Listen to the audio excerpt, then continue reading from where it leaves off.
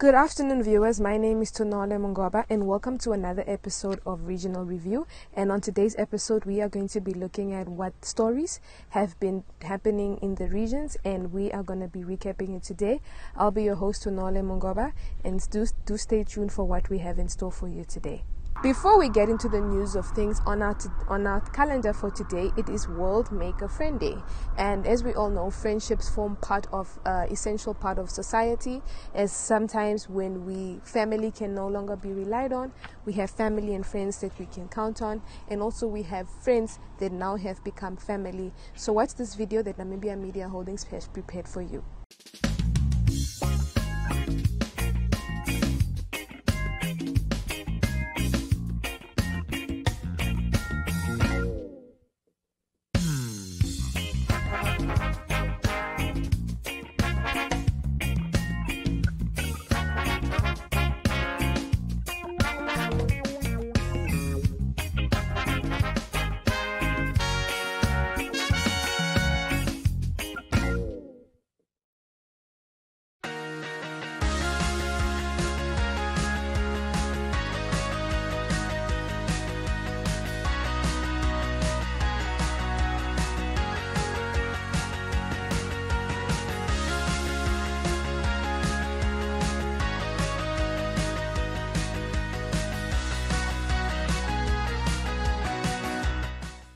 For our first story today, we are going all the way to Southern Juba region, where the Deputy Chairperson of the Whole House Committee of the 5th Children's Parliament, Honorable Rivaldo Kavanga, visited 48 Primary School in Otjiwarongo to celebrate World Constitution Day together with the Ombudsman of Namibia. He taught them about the Constitution and taught them about the importance of knowing the laws of the country.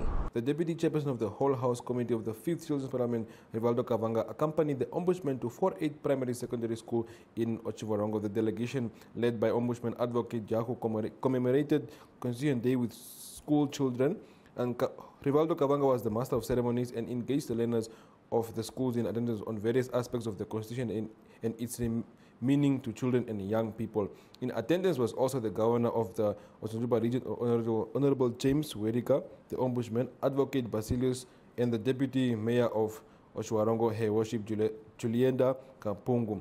The learners from various schools also attended and completed a poetry competition in which 3 of the learners won prizes for writing outstanding pieces based on the day. For our second story, we are going all the way to the south, where Monique Adams brings us the Landless People's Movement, where they celebrated their 3rd birthday, and their leader, Bernarda Swartboy, had a lecture about Namibian politics and inspired the youth or spoke to the youth about the importance about knowing the history of their country and about the politics, and had a little lecture about the betrayal when it comes to Namibia.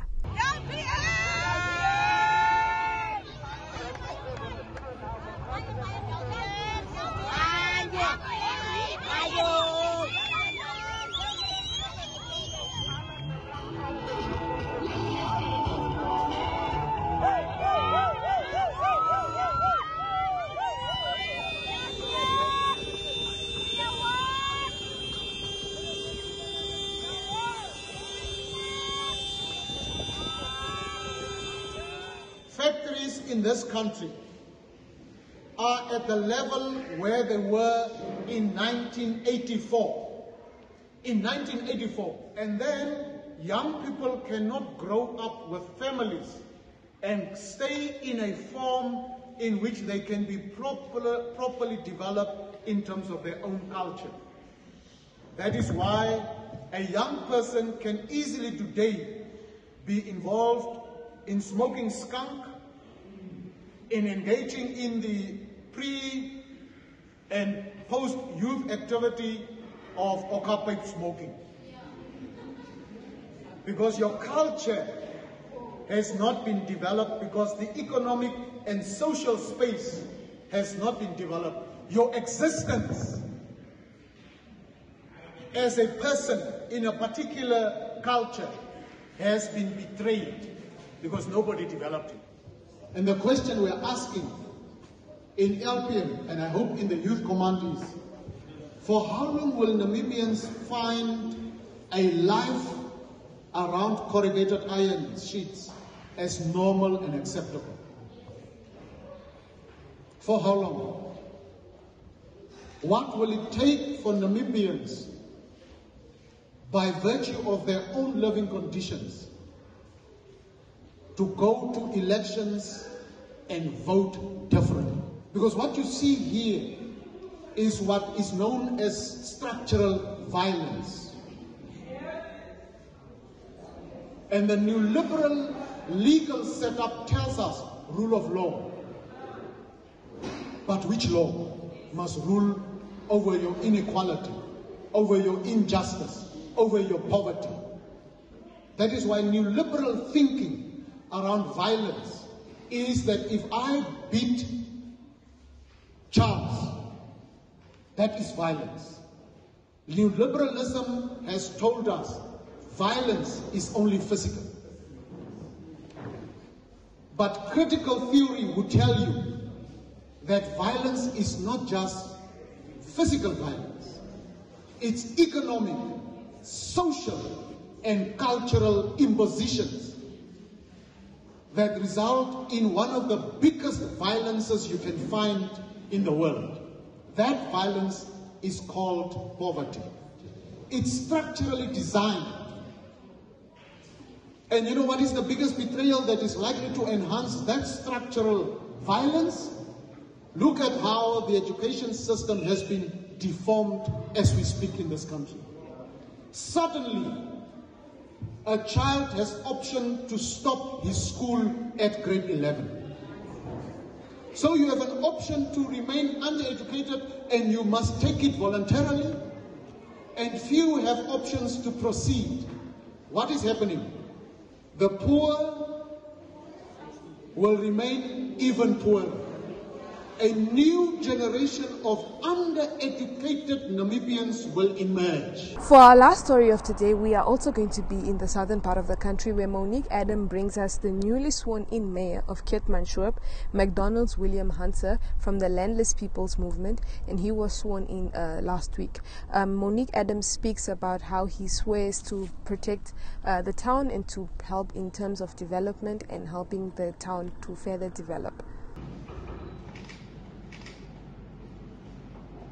And friends, I would like to thank the Heavenly Father for this humble but noble responsibility. It is truly an honor and a privilege to be chosen as mayor of this dynamic town, Keetmanshoop. Starting a term as a mayor of Keetmanshoop town can be quite an overwhelming responsibility, especially in these challenging times. There is an enormous amount of work to be done, along with high expectations. I value the special responsibility bestowed upon me to serve the community of Keetmanshoop as its mayor, and therefore I commit to carry out this role to the best of my ability. I must also express my sincere appreciation to my fellow councillors for placing their trust in me to lead this council. I am proud, indeed proud, to represent LPM today in this council, and always commit to be a true ambassador to this great progressing party. And I can therefore ensure that we will always be guided by our party manifesto. LPM motto is indeed restoring our people's dignity, and we will always try by all means to live up to it. Therefore, the LPM-led Council will prioritize the following: addressing unemployment, fighting poverty, promote land and agrarian reform, fighting corruption, improve social welfare and human development for all. In conclusion, it is imperative to mention that in order to bring about change for the better, we will definitely need every citizen to contribute towards the common good. I call on the community of Keetmanshoop to get involved and help us in making our town a model for other councils to emulate. I thank you. Ladies and gentlemen. Yeah, welcome to another exciting edition.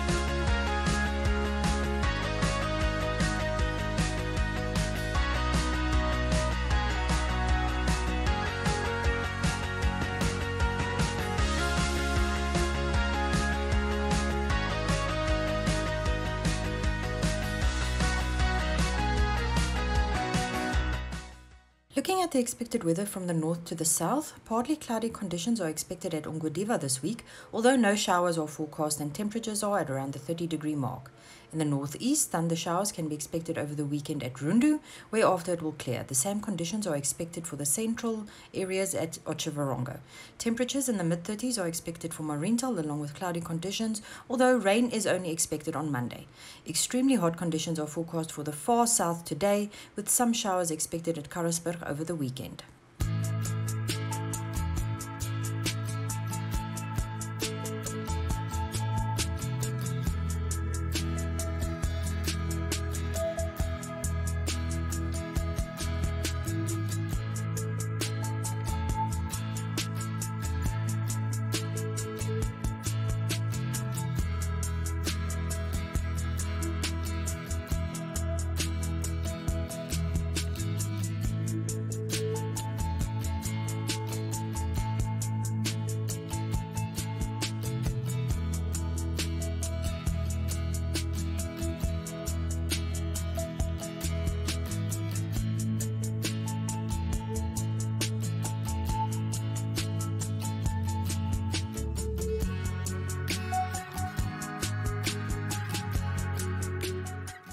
Thank you so much, Namibian viewers, for watching our show.